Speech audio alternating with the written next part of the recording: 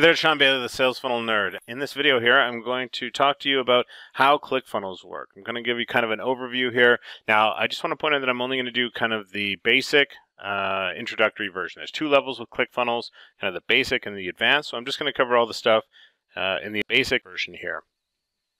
So here we are inside ClickFunnels, and once you've logged in and you're inside your account here, the main thing is to go in and start building funnels.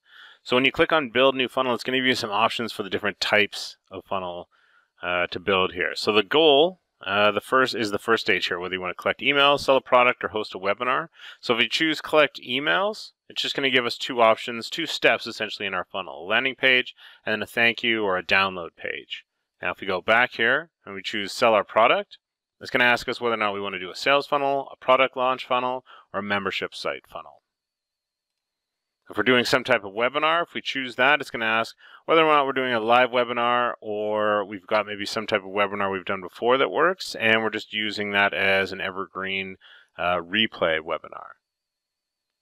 Or the other option is to click on Create a Custom Funnel, and that will let us build it out however we want. We can put whatever steps we want in there, and that's ultimately what's probably going to happen. You'll start with a funnel template, and then you'll kind of go and adjust it and configure it to suit your own custom needs. So if we take a look inside a funnel that I've built here, you can see once you build a funnel, it's just laid out on the side here in steps. Now your funnel is going to be different depending on how many steps that you have inside your funnel here, but we can see with this one here, there's an opt-in, a sales page, an order page, order confirmation, a members registration page, and then a members area, all inside one single sales funnel. So you can do quite a bit with ClickFunnels here, and the nice thing is that it gives you all of the stats that you need to know as far as how many people are visiting, how many people are opting in, how many people are purchasing, how things are converting on your sales page, how many members you've got. It also tracks your email accounts if you don't have some type of email autoresponder, which you should have. But all that stuff integrates nicely with ClickFunnels here. Now, Actionetics and Backpack, this is all part of the advanced level of ClickFunnels here. All the stuff that I'm talking about today, again, is just with the basic here. So once we've got all of our funnel steps kind of laid out, then we go in and actually edit and make our changes to our ClickFunnels pages here. So if I click on to Edit Page and go into this one, we can see once the editor opens up, it's extremely simple to work with inside of ClickFunnels.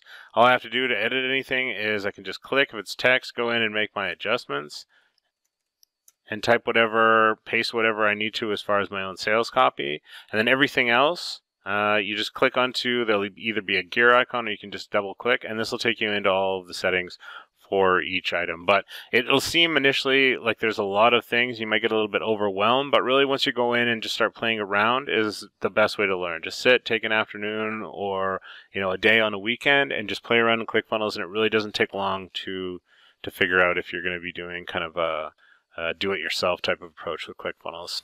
So they've got everything broken down into sections, rows, columns, and elements. So elements are the individual little nifty things that you can put in here. So if I click onto all elements, if I click on to add element, you can see all the different, it's got them grouped here.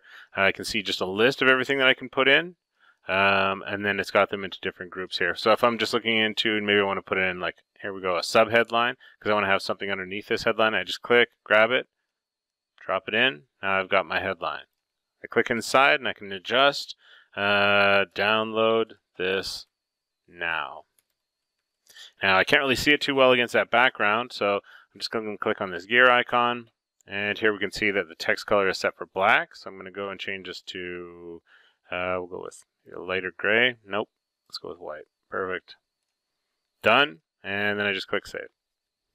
So really easy to make changes here, and they have a lot of templates for you to work with. Or if you've got, if you know anything about their approach to funnel hacking, you can go and make your own custom pages easily in here. I've definitely gone and funnel hacked other people's pages. So that's how you use ClickFunnels as far as using the editor to change your pages.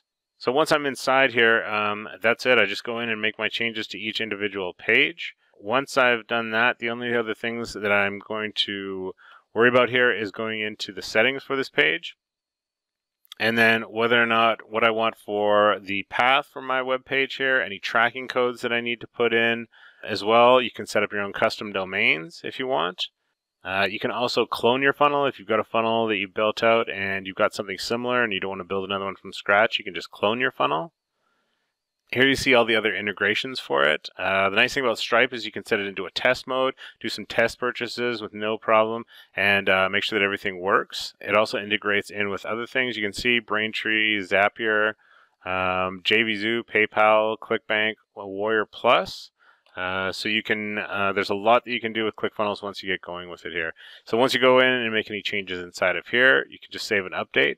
Another nice feature that it's got is if you go into your account and you go into digital assets, this will let you set up so that if somebody opts in, they get sent an automatic email containing whatever they want to, whatever type of lead magnet that they opted in for here. So here you can see I've got different PDFs and stuff. So once I'm in the funnel, I just click on to digital assets, and then I choose whatever asset that I want from the list here. If I need to add a new one, I just click add new asset, browse to that file on my computer, and away I go. So that's about it for ClickFunnels. The only other things are the integrations for the basic level. So if I click onto integrations here, you can see I've integrated Aweber and Drip for my email.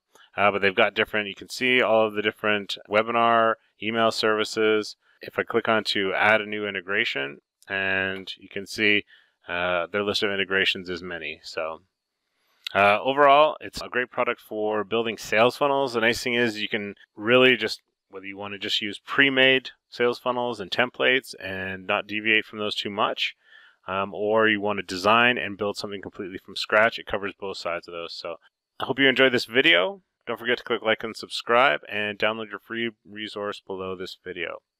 Thanks for watching. Bye-bye.